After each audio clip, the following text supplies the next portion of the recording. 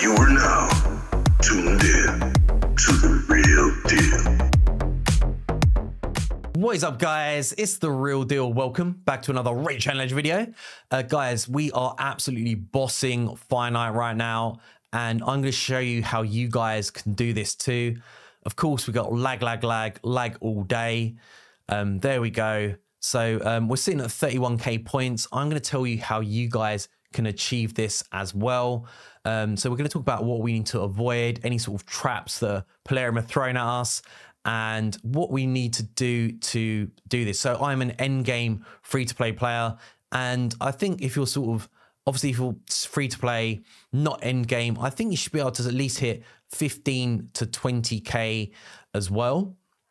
So if we come out of this and talk about what we need to avoid. So the first thing is, I'm avoiding just tournaments now that these are like terrible rewards.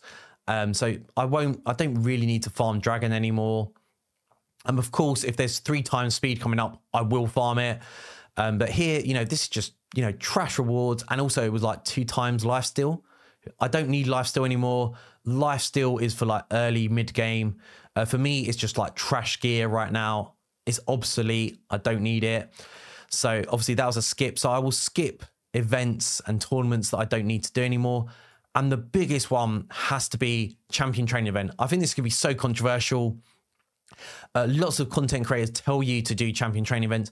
These are the worst events in the game at end game. If you're early to mid game, this is the best event. So you need to make sure if you're early mid game that you're doing it. Obviously, you know, you need to build up your roster. You need some of these rewards, like you need the ancient shards to, again, hopefully get a legendary, and epics as well, of course. And you don't get a lot of legendary skill tomes early on in the game. Now I get so many from Clan Boss and other places in the game that I don't really need to farm legendary skill tomes from here anymore. It is annoying though. Obviously, Plarium do not give us enough legendary skill tomes, and by skipping this, we are missing out on 24 legendary books a year, and that is also, means that we could, but that's only 3 champions that you can really fully max out with those skill tomes.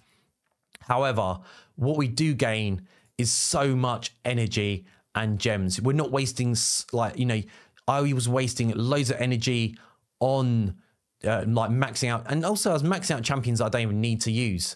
So we're maxing out trash champions. We were wasting loads of energy on it, and we're also wasting loads of gems as well. So normally I'd sit at 2k gems.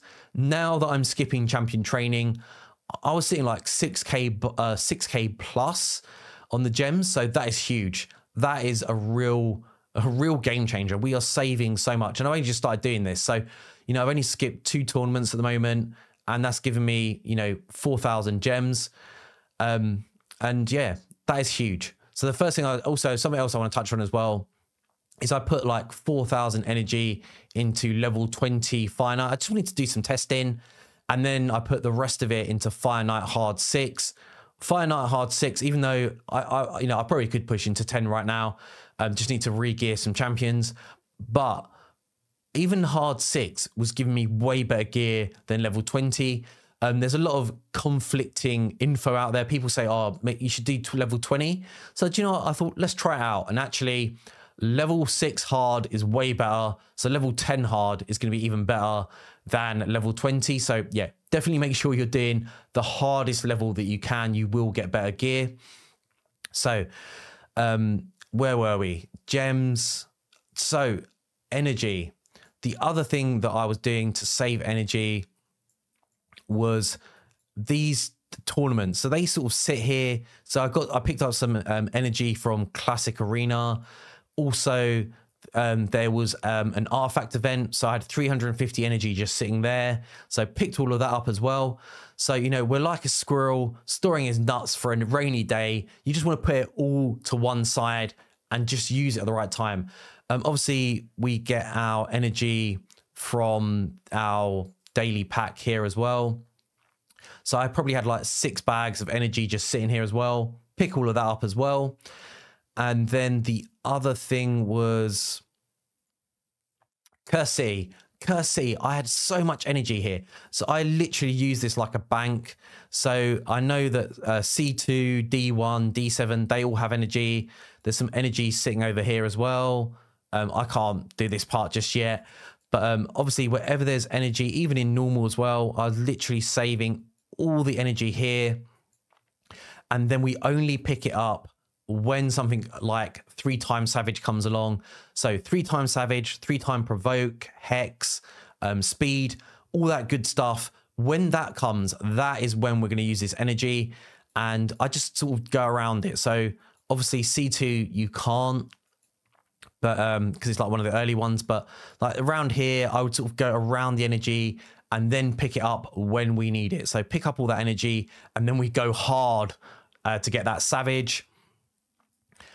And also, actually, sorry, I missed one thing here, is that I had that 750 energy just sitting there. I picked that up for this just so we could score some extra points.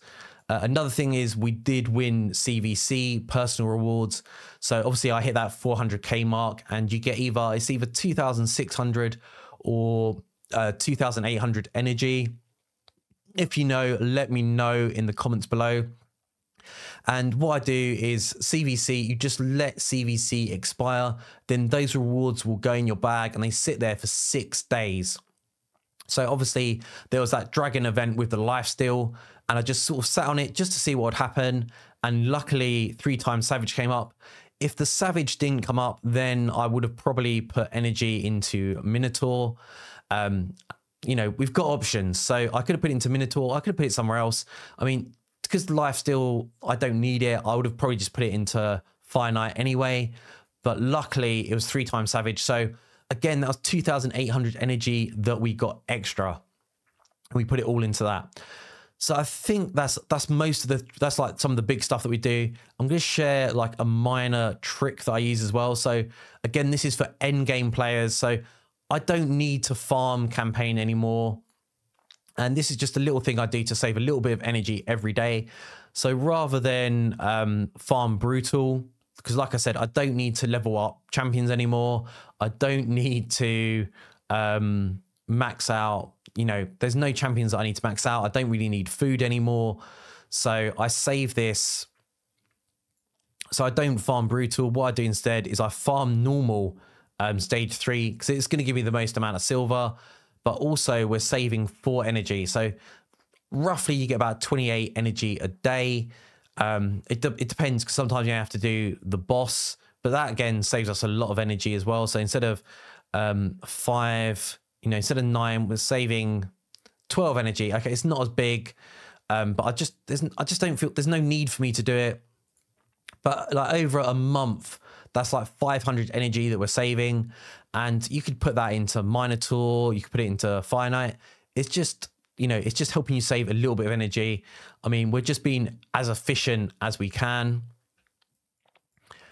And then, so also I just want to sort of go back to champion training. So I did say that I'll never do champion training events again because it's time consuming. It's a lot of resources. And, you know, I wouldn't have all that energy that I've saved, that I've used to farm. And gear is so important in this game. We're at a stage now where gear is more important than having those legendary books. So yeah, gear is the most important thing in this game.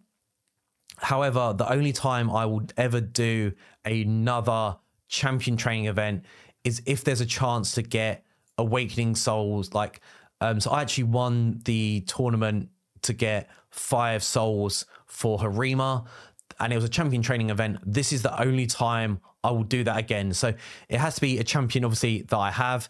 It has to be a god tier champion. Like if it was Rotos or Leo or Hepfrak, Wukong, any like the best champions in the game. Like even Trunda would be a good one, but they are going to nerf us, so probably not Trunda. But yeah, it like has to be a god tier champion that I have. If that happens, then I would go ham on that champion training event to make sure that I win and get those 5 souls, because awakening your hero to 5-star is huge. It's huge. So yeah, so that's the only time I'm going to do it. Otherwise, I'm putting everything into Fire Knight. Guys, so we're coming to the end of the video now. So we're sitting at 31k points right now. And we still got 4 hours to go, so we're going to go hard. I don't know what we're going to finish on, but you guys will see that in the thumbnail. But just to recap, we are skipping trash events. We are, you know, only going hard when it's triple speed, triple savage, triple curse, and triple hex. Obviously, if you care more about arena, then go for speed and savage. If you care more about Hydra, you still need savage for your nukers, but then also curse and provoke are really good as well. And then we're just trying to save as much as we can. So anywhere you can save energy, just put it to a side, and you're only going hard on those triple events. So that's pretty much the end of the video, guys. Thank you so much for watching. Please leave me a cheeky thumbs up. Make sure you smash that subscribe, and I'll catch you all in a video soon. Peace.